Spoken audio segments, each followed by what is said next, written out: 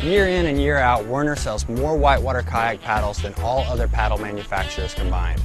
We now bring that experience to the world of SUP, introducing the world's first whitewater stand-up paddle, the Stinger. My name is John Grace, World Whitewater Team Paddler for Werner. I've recently added SUP to my repertoire of paddle sports and been getting out on some of my favorite local runs. Let's start off by looking at the blade of the Stinger.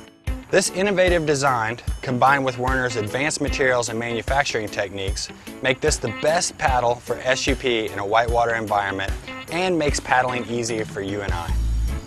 The key to the performance of the Stinger is our narrow blade tip, which allows for a softer catch and allows you to stab precisely to avoid rocks.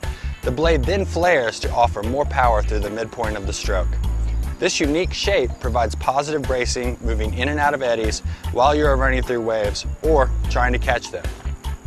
The full-size blade matches power with finesse. A slight dihedral on the power face offers a smooth, stable stroke when you need that extra get up and go. These design features are built with our premium continuous weave fiberglass materials that provide unmatched impact, resistance, and durability.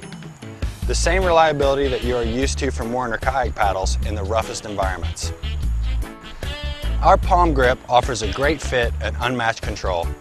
Shaft options include one piece for a light and durable paddle, the two-piece adjustable, which allows you to change the length of the paddle on the fly, shorter lengths for running rapids, and then lengthen for the calm paddle out, and three-piece adjustable for the best travel paddle available, a perfect complement for your inflatable SUP board.